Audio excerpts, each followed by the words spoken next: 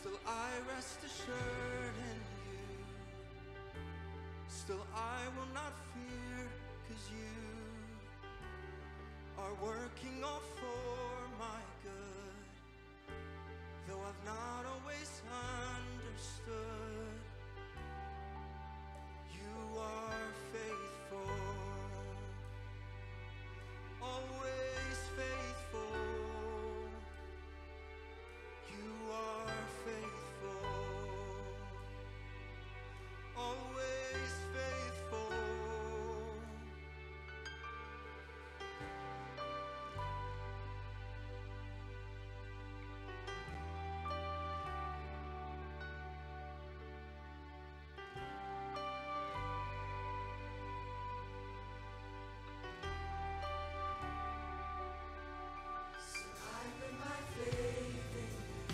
And I'll trust you to lead me through whatever you want to do. Just keep making me more like you. You are faithful, always faithful, and you are faithful.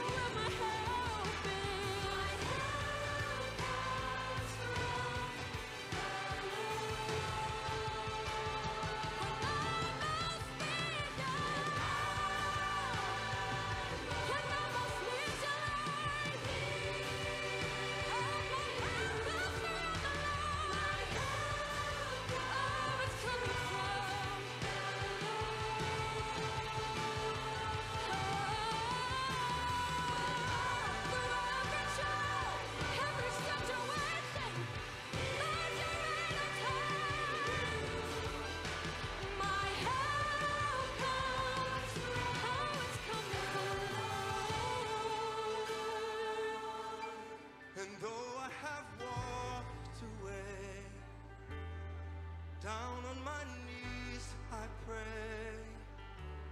Your spirit makes all things new. So I put my trust in you.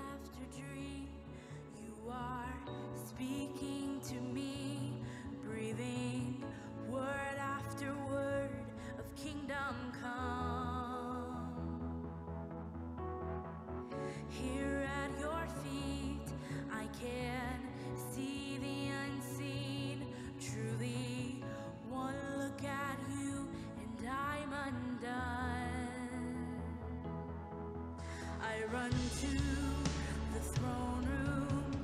I run to the throne room. I fall on my face with angels and saints, and all I can say is, hope, hope, hope are you, God. My heart can't contain the weight of your name, and all I can say is, hope, hope, hope are you. Grace upon grace, all my fear falls away. Only your perfect love for me remains. Whoa, time after time, you stay close by my side, burning fire inside I can't contain. I run to the throne room. I run to the throne room. I fall on my face with angels and saints, and all I can say is, hope. And praise the Lord, everyone. Amen. Why don't we stand? Welcome, everyone, to Full Gospel Church. So glad to see everybody here. Man, I'm looking forward to worshiping with you all tonight and hearing what the Lord wants to say to each and every one of us. And I'm just looking forward to what the Lord is going to do tonight. Amen. There's something about being excited to be in the house of the Lord. We could be in 1,000 different places here tonight, but we chose to come into this place to enter into the presence of the Lord because there's something about being in church. There's something about joining together in worship with our brothers and our sisters. There's something about joining together in worship to our King. Amen. We come into the house of God, there's peace. There's joy, there's hope, there's life, there's possibilities here today.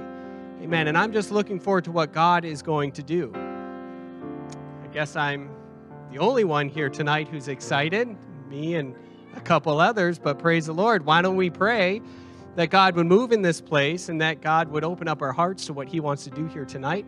And we just want to see what he's going to do. Lord Jesus Christ, you are so wonderful, Lord. You are faithful, God. You are merciful. You are holy. You are so good to us, Lord. And I just want to pray tonight. Hallelujah. Let there be, Lord, an excitement. Let there be a joy to be in the house of the Lord today, God, because it's in this place that we can encounter your presence. It's in this place that we can find reprieve from the world around us, Lord. It's in this place, God, that we can find renewed hope. It's here, Lord Jesus, hallelujah, that we can find deliverance. We can find peace and hope and life in this place. Lord, I pray, God, that you would minister in this house. I pray as we sing songs of worship, Lord, let there be unity, God. Let there be worship from the depths of our heart and soul, that it would be more than just words, God, that we sing, that it would be more than lip service here tonight. But God, from our hearts, let us glorify you. Let us magnify you, Lord, in spirit and in truth. You are worthy to be praised. You're worthy to be exalted, Lord. You are a good God, and we love you tonight, Lord. We want you to have your way in the name of Jesus. Hallelujah.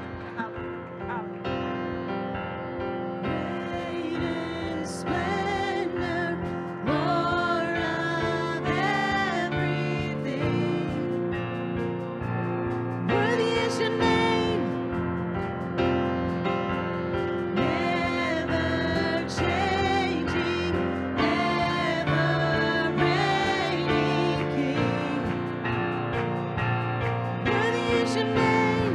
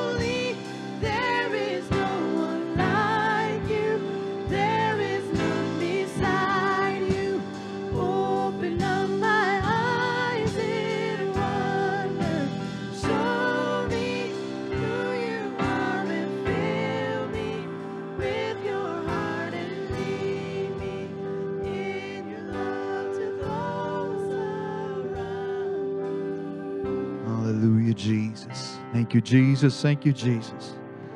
Man, I'm so thankful we serve a God that's worthy.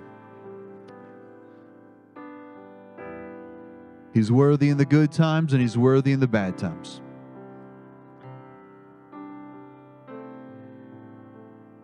There's a line in the song that says, He's worthy of every praise I could ever bring.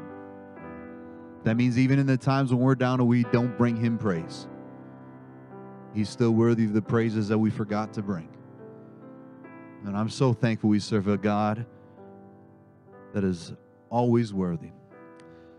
Amen, amen. I want to echo what our prodigal minister who's come back from overseas said. Welcome everyone to Full Gospel Church. And I'm excited for what God's going to do in this place. I want to remember to pray for Brother Booker as he travels with his district superintendent within that role, that God will keep him safe.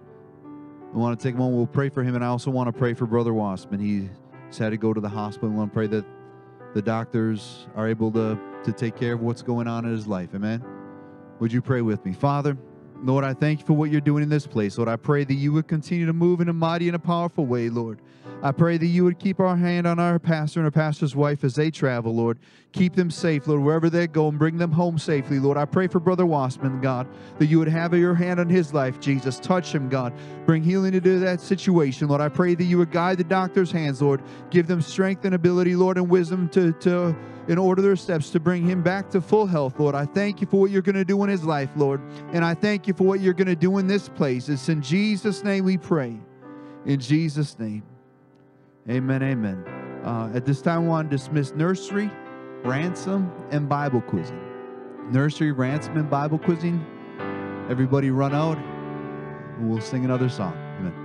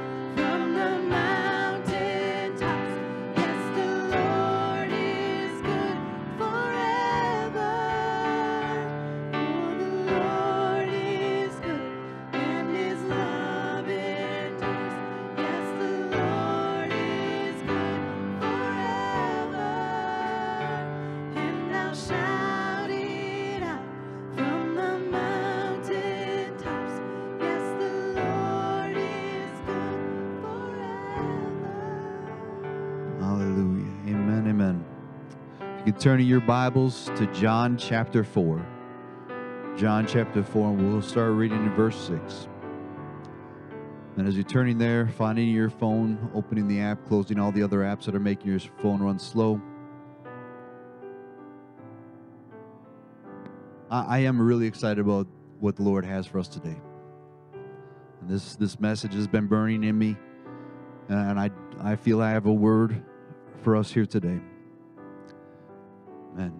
John chapter 4, verse 6. It says, Jacob's well was there, so Jesus, wearied as he was from his journey, was sitting beside the well. It was about the 6th hour, and a woman from Samaria came to draw water, and Jesus said to her, Give me a drink, for his disciples had gone away into the city to buy food.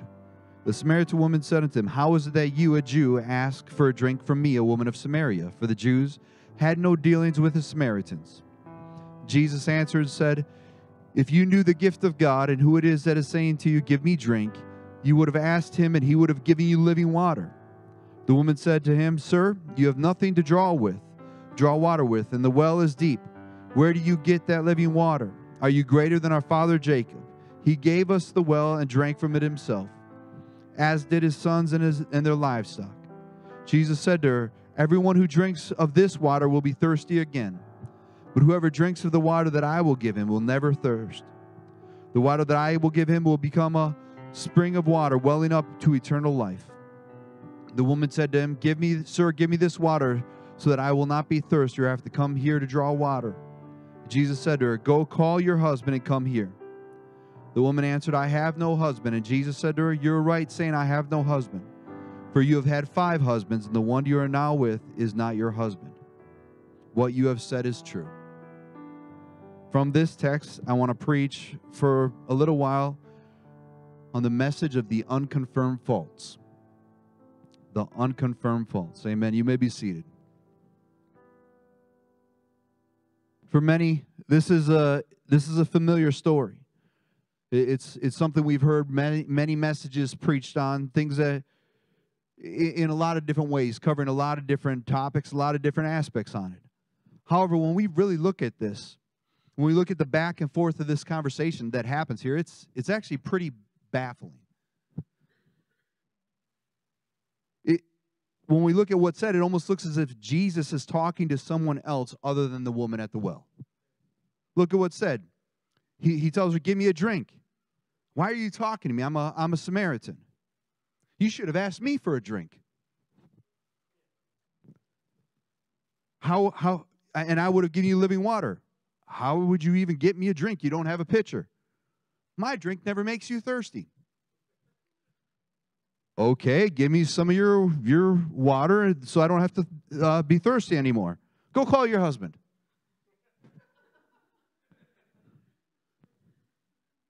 That's probably the most disjointed conversation you'll ever hear.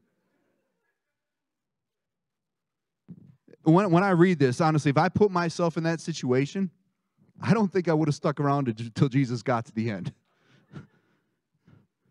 Somebody just randomly throws sidetrack topics, and I'm like, yeah, have a good day. It's good talking to you, buddy. But when we look at this deeper, there's something just beneath the surface of this seemingly haphazard conversation. See, often when we read a few verses, when we find something we don't understand, we jump ahead in the story, don't we? We look ahead to see what the end of the story is, and then we try to figure out why things got to that point. It becomes really easy to reverse engineer the story because this is the final result, so that must have been the reason why, right? This was confusing, but if I look at the end of the story, I can kind of figure out the reason we got here. It's logical, it's neat, it's tidy, there's no loose ends, right? This, we got from here to here to here. But that's not how real life happens. Life never goes in a neat, straight line. And in this story, I think doing this misses a powerful message hidden in the dialogue of this encounter. Instead of jumping to the result of the encounter, let's try to get a view of the world that both Jesus and the Samaritan woman were living in, because it creates a backdrop for understanding the context that they're both working under, and ultimately what will end up happening all the way in the book of Acts. See, the sad history of Samaria goes all the way back to the split of Israel into 2 kingdoms in 930 BC. The area of Samaria would eventually become the capital of the northern kingdom named Israel, while Jerusalem would remain the capital of the southern kingdom, Judah. It was this later aspect of Jerusalem being the capital of Judah that started the demise of the northern kingdom. Because Jeroboam, the first king of the northern kingdom, was afraid that if he allowed his people to go to the temple in Jerusalem to worship, that they would eventually turn their backs on him. So Jeroboam in 1 Kings 12, verse 28, reintroduces the golden calf that had tripped Israel up when they first came out of Egypt. And in a sad stroke of irony, he copies what Aaron said almost word for word when he built the calf the first time. And he presents the golden calf. 1 Kings 12:28, he says, Behold thy gods, O Israel, which brought you up out of the land of Egypt. Jeroboam would compound the issue and go on to drive out the priests of Levi to solidify the kingdom of Israel to himself, because they refused to worship the calves that he had made. And then to fill this gap, he took priests from other countries and used them to lead Israel in worship to their God. This act would set a tone for a wicked polluting of the true worship of the entire nation of this northern kingdom. It was such an egregious offense that the Bible refers back to this series of events no less than 21 times as the sin of Jeroboam. For the next 200 years, Israel would go from bad king to bad king, never able to shake this foundation of idolatry established by Jeroboam. Nor were they ever able to shake the twisted meshing of religions or beliefs that his actions created. Ultimately, God's mercy would run out on Israel, and judgment would be poured out. And this judgment would be accomplished through 3 different conquests of that northern kingdom by the Assyrians. Each time they would conquer cities, taking inhabitants captive and relocating them, making them slaves for Assyria. With the final conquest happening in 722 BC, when the northern kingdom of Israel was ultimately conquered in its entirety. 2 Kings 17:22 records and it says, "For the children of Israel walked in all the sins of Jeroboam, which he did. They departed not from them, until the Lord removed Israel out of his sight, as he said by his servants the prophets. So was Israel carried away out of their own land to Assyria unto this day. And the king of Assyria brought men from Babylon, and from Cutha, and from Ava, and from Hamath, and from Sepharvaim, and placed them in the cities of Samaria instead of the children of Israel. And they possessed Samaria and dwelt in the cities thereof." History says that Assyria did leave some of the lowest income Israelites to live in that land, to keep the land so it didn't fall into disarray as new people were transported there. And when these 5 nations we just read about arrived in Israel, those Israelites remaining were assimilated into those foreign nations. They married into the cultures. They adopted some of the beliefs. They mixed those new beliefs with their already warped version of Judaism established by Jeroboam. The Samaritan culture was an unholy mesh of 5 different religions and 5 different cultures, morphed into some concoction of lies and deception that ended up miles away from anything that could even be close to consider true. And 700 years later, by the time Jesus comes along, they were nothing more than an illegitimate union of the holy with the unholy. When the Jew saw a Samaritan, they saw a physical representation of their own failures. Because just like Israel, Judah's idolatry ended with them being conquered. In Syria, they saw a visual representation of all their own past failures. They saw the result of a fractured nation. They saw the results of their own idolatry that led them to be conquered instead of being the conquerors. They saw the results of their refusal to repent. The Samaritans were the very embodiment of all of the nation of Israel's past failures. And because of that, the Jews absolutely hated the Samaritans. They hated this messed up culture. They hated this warped religion. They hated that they were polluting the law of Moses. They hated that the Samaritans reminded themselves of their own weaknesses and failures. Imagine that for a second. Imagine that there was somebody in your life who was the very embodiment of everything you ever did wrong, of every mistake you had ever made. And now magnify that feeling by the population of this entire city. That bubbling over of emotion, of anger, of frustration, of resentment is just the beginning of the rawness of this relationship between the Jews and the Samaritans. Because this had 700 years to fester and build up, making the Samaritans the absolute scourge of the earth in the mind of the Jews. Now that might seem a little extreme, right? It almost paints the Samaritans as sympathetic figures. But the truth was, everything we just said was 100% true. They were the remnant of a rebellion that split a nation. They had polluted the name of their God. They had mixed the holy with the unholy. They had refused to repent. They had allowed themselves to be assimilated into different cultures. This wasn't a woe is me, the world's being unfair to me. This scorn, this shame, this constant ostracizing cast on them by the Jews, it hurt so much worse to the Samaritans because it was 100% true. They were warped and deluded to the point that they didn't even know who their own identity now was. They were so far away from what they were supposed to be. They had no idea who they really were. The discarded remnant of a once royal nation. Instead, they were just a jumbled up mess of every shameful failure in the history of God's chosen people.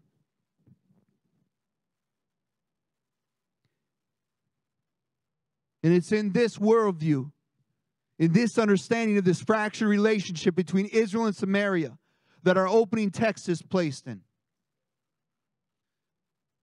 And that was just the start of the gap between the Savior and this shame-filled woman at the well.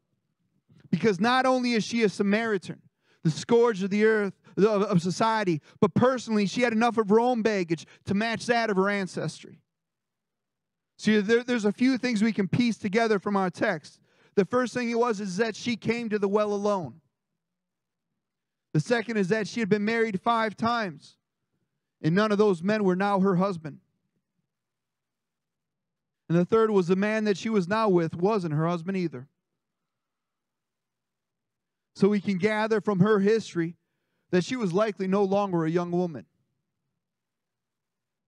because she had lived long enough to see 5 husbands come and go. So at the very least, we know that she had lived a very, very hard life. It's not easy to go through the loss of 5 husbands, no matter how they're lost. Whether it's through tragedy over and over again, or abandonment, or maybe her own failure, or even promiscuity on either of their parts. In any one of those cases, or any combination of them together, she was sure to be a battered shell of her old self. Sure to be a battered person compared to what she had once been. There would have been walls built up, walls of resentment, walls of anger, walls of worthlessness, of guilt, walls of shame, insecurity, withdrawal, walls of depression. We also know from history that drawing water from wells was typically reserved for the younger women. But in her aging years, she was still forced to do this physically tasking errand. In the evening time, the well was supposed to be the place where women wanted to go. It was a place where they went to be seen and see each other and be seen. It was typical for younger women to make their appearance at the well in hope of attracting a husband. But this 5 times marriage bliss loser didn't go at that time. She didn't go when everyone was there. Instead, she found a time when the parade of eligible bachelorettes hadn't begun. And she traveled to this place of societal hopes completely alone. We don't know if she wasn't welcome. The Bible doesn't tell us that. We don't know if she didn't go because she was ashamed, or if she was too proud to go in the evening. But we do know that she didn't go with everybody else. As a shrinking violet, she was an outcast among outcasts. The Samaritans were rejected by everybody, and she was rejected by the Samaritans. The woman Jesus asked for a drink of water from was at the very bottom end of the bottom rung of the ladder of life. Simply put, she was the lowest possible low. And with this as a background, we can start to understand her response to Jesus' request for water. When she says, "How is it that you ask me for anything? Your people don't associate with people like me. Let me help you out. Let me save you some embarrassment. I'm a Samaritan. I'm the representation of everything wrong to you. I'm not supposed to be even worthy of you asking me to get you some water." Maybe if life hadn't beaten her down so much, she would have snapped back at him in the ugliness that befitted the relationship between the Jews and the Samaritans. But her only dignity left was to remind him of her faults in his eyes and save them both the embarrassment of this encounter. And here we're left with a shattered and broken woman and a Savior that simply wants to heal her. See, Jesus' first response to her revelation of her failure is this: if you knew the power of God, if you knew me, I would have given you living water if only you'd asked. See, she was telling him, I'm not good enough. Just look at who I am. Look at what my life's become. But that didn't matter to Jesus. It's as if he was saying, yes, you're a Samaritan. Yes, your life's a mess. But this isn't about you. See, she was telling Jesus, I'm not good enough for you. But Jesus didn't even dignify that statement by confirming it or denying it. He didn't even acknowledge it because it simply did not matter. Instead, he pointed her away from her shortcomings and pointed her to himself. See, we need to understand this. Her faults had no bearing on her ability in Jesus. It didn't matter what her history was. It didn't matter her pain. It didn't matter her past failures. It didn't matter who had abandoned her or who had misused her. It didn't matter what she had done or even who she was. Her mess is not in the way of his miracle. All she had to do was get her eyes off the mess, get her eyes off of the problem, and put her eyes on Jesus. See, Jesus was making the same call to this woman that he made when he wept over Jerusalem in Matthew 11 when he said, come unto me, all ye that labor and are heavy laden, and I will give you rest. Take my yoke upon you, and learn of me, for I am meek and lowly at heart. You will find rest for your souls, for my yoke is easy and my burden is light. Please just let me help you. Your weakness is not my limitation. See, for us as a church to make the impact that we're called to make, we have to step out with the understanding that God is not burdened by my faults and my failures. He's not burdened by my mistakes. He's not burdened by my inadequacies. He's not held back by my mistakes or my missteps. The impact he's calling us to do is to simply, it's simply a matter of stepping out and letting God do what he wants to do. So now the woman at the well, hearing this, she tries a different approach. Instead of pointing to her weaknesses, now she looks for the obstacles. He didn't have a pitcher to draw water with. Surely this man asking for water wasn't able to meet her need. And once again, Jesus simply bypasses what she sees as the obstacle. His reply is, don't worry about the well. Don't worry about that bucket. That's just a temporary fix to a temporary problem. I want to build a well inside of you that will nourish your soul forever. I want to put something in you that's never going to dry up. See, the first excuse was about her weakness, and this time it's about her circumstance. And Jesus was letting her know, you don't have to worry about the circumstances. You don't have to worry about the obstacles. It's not about your situation. Trials and difficulties, those come and they go. But I have something for you that goes far beyond what's going on in your life. She was saying it's not possible, but Jesus was saying it doesn't matter what you think is possible. It doesn't matter what you have or what you don't have. It doesn't matter what your family may or may not think. It doesn't matter what coworkers think you can do or you can't do. My gift is not dependent on your ability or inability. My blessing goes far beyond the boundaries of your limitations. What I have for you is going to change your life forever. But your weaknesses, they don't need to deter you. Your faults, your shortcomings, your circumstances, they don't have to define you. All you need to do is step out and step into the life that I'm calling you to live. And in John 4:15, she takes that step. No more focus on her weaknesses. No more questions about circumstances. Her reply is just, give me this water so that I don't have to thirst again. See, she doesn't quite get what Jesus is talking about. But when God showed me what happened next, it blew my mind. What does Jesus do? He calls her to ask for her husband. I'd always assumed that Jesus was doing this to prove his divinity to her, right? He wanted to show her his knowledge. But I realized that doesn't really line up with Scripture, does it? Never once does God do something to prove himself to humanity. Never. See, that's a human concept. We say, prove it to me and then I'll believe.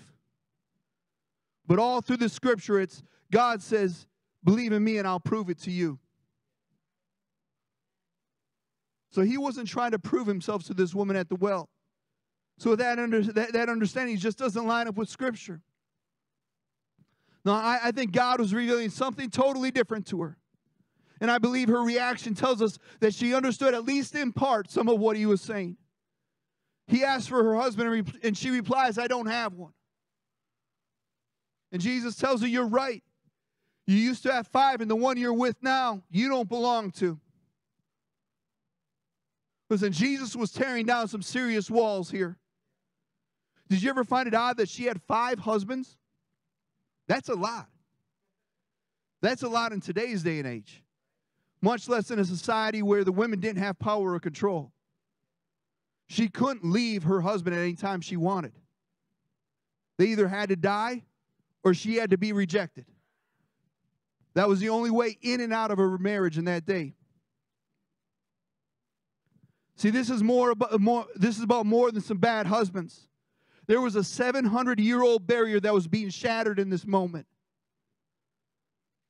See, her tragic life mirrored the tragic history of the Samaritan people as a whole. She had had 5 husbands. The remnant of the northern kingdom was assimilated by 5 countries. And now she lived with a man that she didn't belong to. And the Samaritan people worshiped a God they didn't know and they didn't belong to.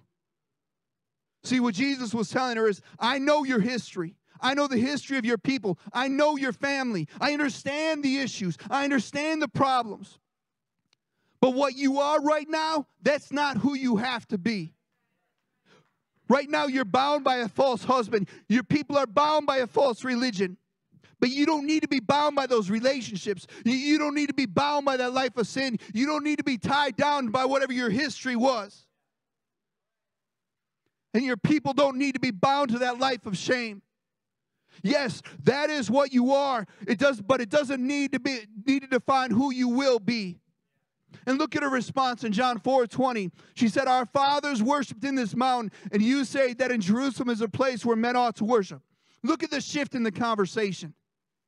See, no longer is it about her weaknesses. No longer is it about her limitations. No longer it's not about her barriers. It's not about wells and water anymore. She made the connection to where he was going because now her focus shifts from her to her Samaritan family. She shifted her focus from fear to making an impact. She began to realize that this wasn't about well water, but instead it was about a different kind of fountain. And she also recognized a shift from just being about herself to impacting everyone around her. And look at where she went. Okay, if we're not bound by our past, if I'm not limited to my situation, prophet, I need a word. I need you to tell me something. Give me truth. Tell me where to start. Where is worship supposed to begin? I need to impact my world, so tell me what I'm supposed to do. And Jesus brings this conversation full circle to its climax. In John 4:22, he says, you worship what you know not what. We know what we worship, for salvation is of the Jews, but the hour cometh and now is, when the true worshipers shall worship the Father in spirit and in truth. For the Father seeketh such to worship him. God is a spirit, and they that worship him must worship him in spirit and in truth. For the first time in this conversation, Jesus acknowledges the faults. See, her weaknesses, those didn't matter. Her history, that didn't matter. Her past failures, those don't matter. Life circumstances, that doesn't matter. But truth matters. Yes, you and your people, you were deceived. Yes, salvation is of the Jews. But there's a change coming on the horizon. It's not going to be about who you are, where you're from, but truth is going to still matter no matter what happens. I will put my spirit in you, and truth is going to matter. I'm shedding my blood for you, and truth is going to matter. See, we're at a point in time where the church and the saints of God are facing critical steps as we navigate a world that's constantly shifting. We live in a world that's changing every day, not for the better. And if we're honest with ourselves, too often, we find ourselves just trying to survive. Just trying to get to the next day. Just trying to make it through the situations that we're facing. Frustrated with what we find ourselves in. Frustrated by what we have to face, what we have to deal with. Or worse yet, we allow the difficulties and we allow time to numb our spiritual senses. But listen, this isn't a new thing. Because if we're going to be honest with ourselves, we might as well continue, right? Time and again, we find ourselves on the cusp of a breakthrough. And instead of making the impact that we're called to make, we allow our weaknesses to define our steps. We allow our shortcomings to stop us in our progression. We allow our circumstances to define our future. And our culture defines our Christianity instead of God defining our culture.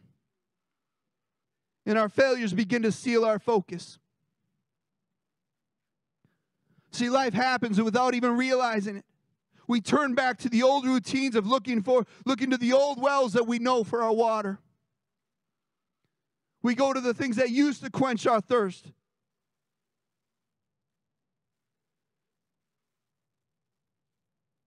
And when the Spirit of God moves, we find ourselves wondering what's wrong and why don't we feel Him like we used to? How do we fall so far away from God?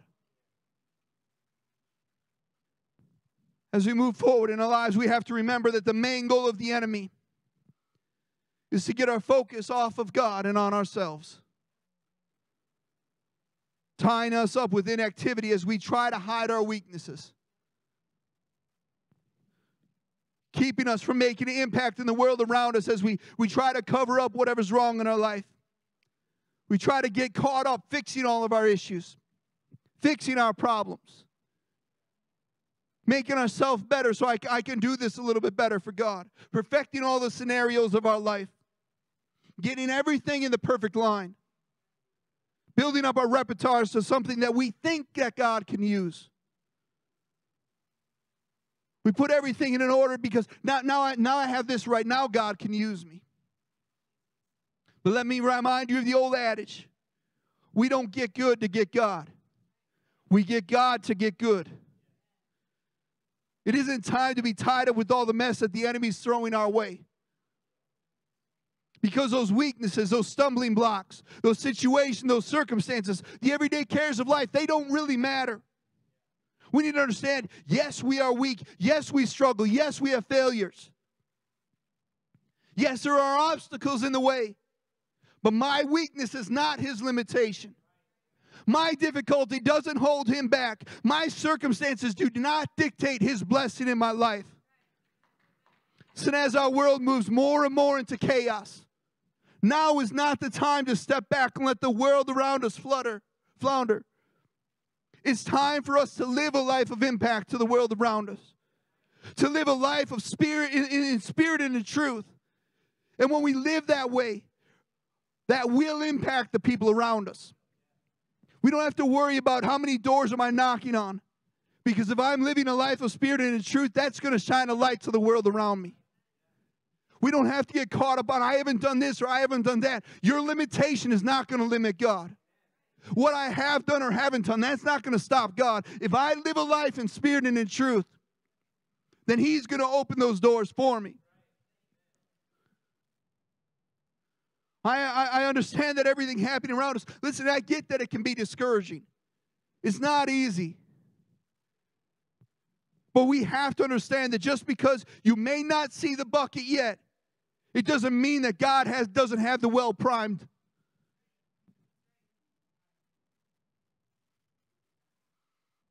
Let me say that again. Just because you may not see the bucket in God's hands doesn't mean He doesn't have the well ready for an outpouring of His Spirit into your life and the life of those around you. Too often we stop stepping where God's called us to step because we don't see the bucket that we think needs to be there. We don't see the thing that we think we need to accomplish what God's called us to.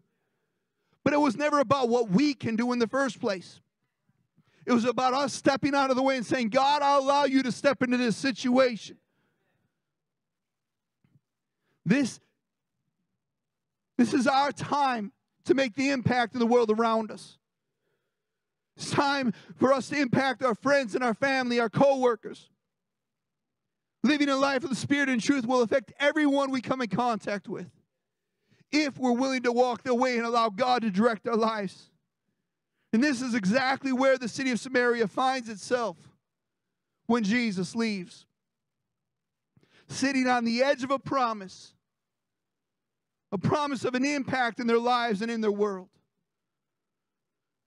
As we begin to close, you stand with me and the musicians come. See, so often this is where we think the story of the woman at the well stops. But it's important to understand that this is not the end of her story. This is not the end of the story of the Samaritans. See, as Pentecostals, when we read the book of Acts, we focus on Acts chapter 2, don't we? We read it where 2,000 people were added to the church. We celebrate that. It's incredible. It's great. And we keep moving on and we look in Acts chapter 4 where 5,000 people are saved. And that's great. That's powerful. But it's a continuation and the conclusion of the impact of the woman at the well with all of her faults, with all of her failures, with all of her shortcomings, with all the impossible obstacles that were in her way. Her own life, her marriage that made her ostracized in her own society. A society that was ostracized by everybody else around them. Her odds were impossible. But it's a continuation of her story that's the greatest revival in the book of Acts. Because her story picks back up when Philip flees Jerusalem because of persecution that's happening there. And following the steps of his Savior, he enters into Samaria in Acts chapter 8. With Jesus having laid the soil bare and fertilized, the people there are waiting to receive the seed of the gospel. And the Bible tells us that when Philip preaches the word, with one accord, the entire city responds and is baptized. The entire city of Samaria responds and is baptized. See, this is a true impact of a life lived in spirit and in truth. This is a true impact of the story of the woman at the well. When she surrendered her faults, when she surrendered her failures to Jesus, and instead worshiped in spirit and truth, regardless of what her perception was, regardless of what it seemed like was happening around her. Her impact affected everyone that was around her. It affected her family, it affected her city. And it resulted in every one of them coming to the knowledge of truth. That's the kind of impact that God has empowered us to walk in. That's the impact that He's calling you and I to have in our lives. We don't have to see the fruit of it. The woman at the well may not have been there when Philip came in Acts chapter 8. But the seed she sowed brought such a huge blessing that her entire city was blessed. As we close today, I challenge us to find a place to pray. See, God is calling each of us to impact the world around us. He's calling us to find a place in Him where we're living in spirit and in truth. I challenge you to find a place in God and see what He's calling you to make, the step He's calling you to make. Seek His face and ask Him to be alive in your life. That your sacrifices, that the things you're doing in Him, they won't end here today. But living the life in spirit and in truth is going to open the doors that you've been hoping for. Opening the doors for others to receive the gospel of Jesus. Because this is about so much more than just you or I. It's about a world around us that's lost and dying. That's in pain, that's suffering because of the way we're living life today. And God wants to heal each and every one of us. Listen, the well is truly primed. He's just asking for us to be willing to step out and see what He'll do.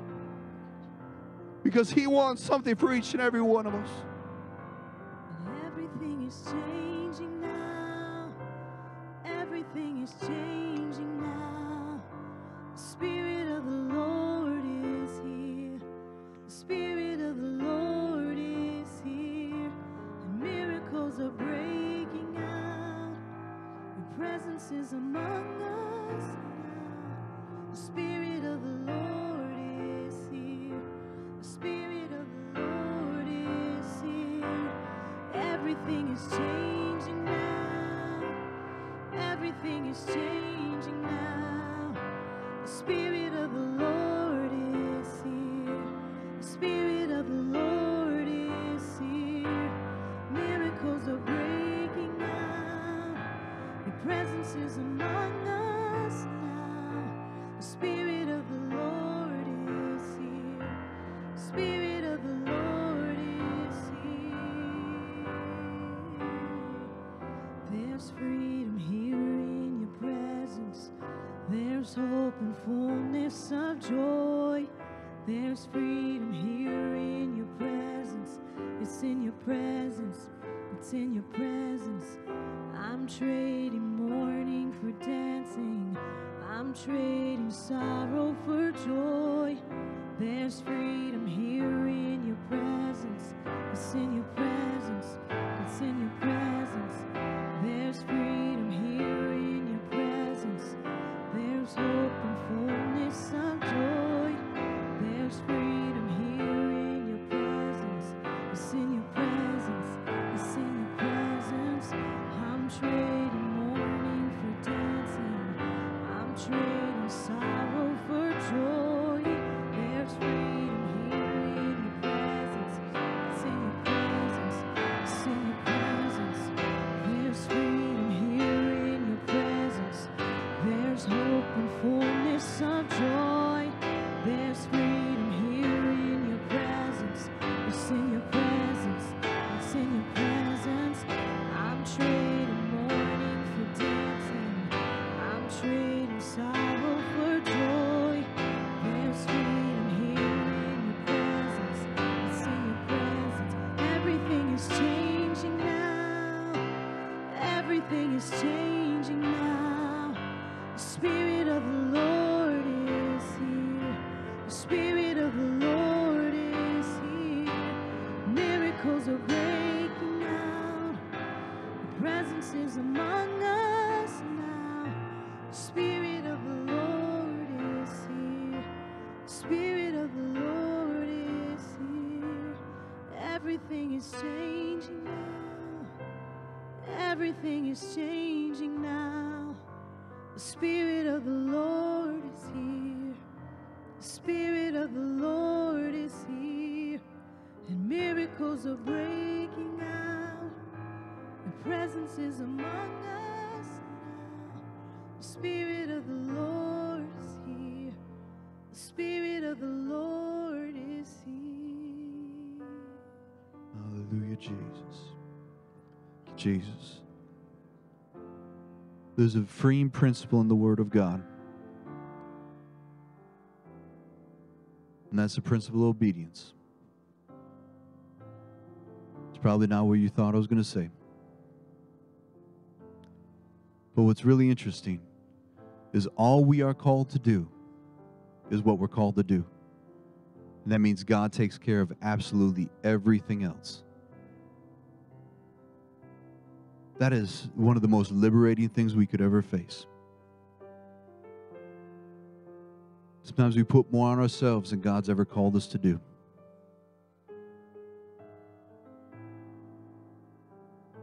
As we go out in the world around us, I challenge you, put God to the test. Strive to walk in spirit and truth. And see what He'll do in your life. See what He'll do in your families around you. Amen. We love you guys. So glad the Kingsburys are home safely. He's not really a prodigal. Tell them that you love them. Tell everybody else that you love them. Dismissed in Jesus' name. God bless.